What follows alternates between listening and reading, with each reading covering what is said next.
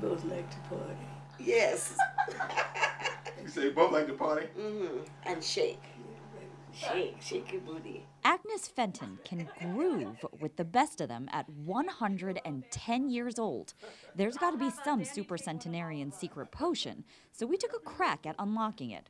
First, there's God. Wake up in the morning and say, thank God, because he didn't have to let you wake up. Next is love. Love of friends and family. Oh, there's the baby. And love for what you do. She would become the first black woman to open a restaurant in Memphis, working from 6 to 6 every day and watching her business expand threefold. I put my body, my soul, and my everything into my life. And she hasn't stopped. Up until 100, Agnes, you were baking pie? I still make them. You still make them?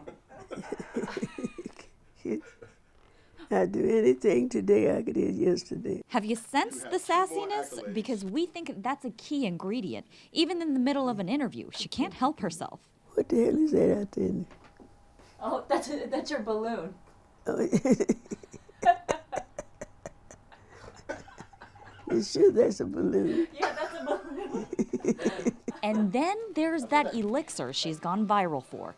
3 Miller High Life beers and a shot of not just any Johnnie Walker whiskey, but Johnnie Walker Blue.